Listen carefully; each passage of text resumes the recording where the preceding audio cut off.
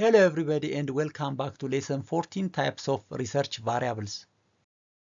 Based on their roles and relationship with one another, types of research variables can be divided into 5, that is independent variable, dependent variable, mediator, moderator and control variables.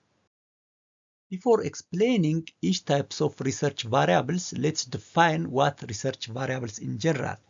Research variables are elements that can change or vary. They are building blocks of any scientific study or research. Research variables are crucial for defining and understanding the relationship between different factors in a research. Research variable is just an attribute of an object of the study. Research variables are the characteristics or the factors that can be measured, observed, manipulated, or controlled in a research. The first types of research variable is independent or antecedent variable. As the name implies, it does not depend on the other variable, rather it becomes or it is a cause or a predictor for the other variable. It is a factor that the researcher manipulates or controls to observe its effect on the other variable. The other variable may be as a dependent variables.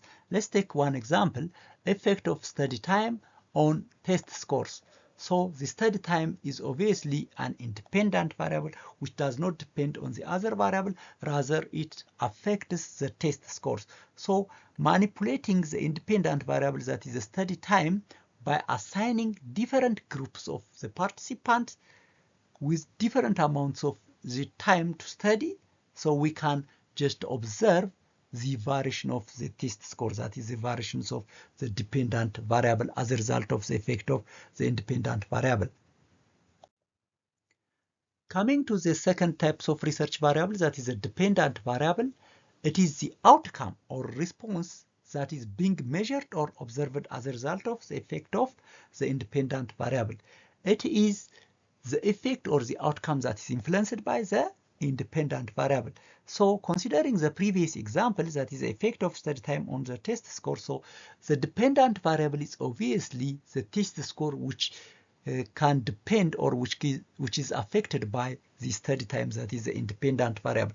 So researchers measure the test scores. Researchers primarily want to measure the test scores variation as a result of the effect of the study time, that is the independent variable. Mathematically, we can show the relationship between the independent variable and the dependent variable like this: y equals f of x. So x is the independent variable and y is the dependent variable that depends on the x. So when we see this linear equation, so y is a dependent variable and x is the independent variable that affects the dependent variable y.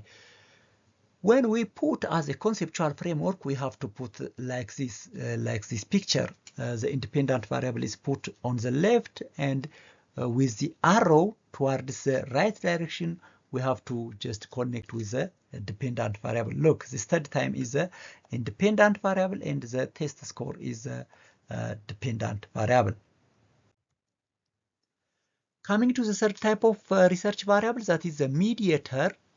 The mediator variable explains the process, or it is the way in which the independent variable affects the dependent variable, or it serves as an intermediate through which the independent variable affects what? The dependent variable. Or we can say it is a part of the causal pathway of an effect from the independent variable towards the dependent variable. It tells you how or why an effect takes place. We can alternatively call a mediator variable an intervening variable, which transmits the effect of independent variable towards the dependent variable. So we have to put the mediator variable in the middle of the dependent variable and the independent variable. So from this picture, we can see that mediator variable is caused by the independent variable. So the independent variable is this one, and the mediator variable influences the dependent variable.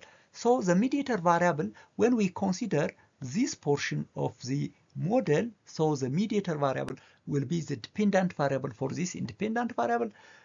When we take this side of the model, so the mediator variable becomes the independent variable for the dependent variable. Moving to the types of mediator variables, there are two types, that is a full mediation and the partial mediation. In the case of full mediation, without the mediator in the model, there is no significant relationship between the independent and the dependent variable. So to have the effect of independent variable with the dependent variable, we have to insert the mediator. The mediator here is the link. But in the case of partial mediation, there is still a statistical significant relationship between the independent and the dependent variable even without mediator. If we also consider or incorporate the mediator, there is also a statistical significant relationship. That is, the direct relationship and the indirect relationship are both significant. But when we incorporate the mediator, the direct effect reduces because it is taken by the mediator effect. Some of the effect of the independent variable is taken by the mediator. So when we insert the mediator, the direct effect reduces. Let's look at the example. So examining the relationship between job satisfaction, that is the independent variable, and job performance, the dependent variable. So job engagement could be the mediator variable. That is, job satisfaction increases or job satisfaction affects the job engagement. In return, the job engagement affects the job performance, we can say. So higher job satisfaction may lead to increased job engagement, and which in turn improves the job performance. So if we have a mediator variable in our research, so our conceptual framework looks like this. So this line shows a direct effect, that is the effect of independent variable on the dependent variable, and this is the indirect effect, that is the effect of independent variable through the mediator. So this is the indirect effect through the mediator variable.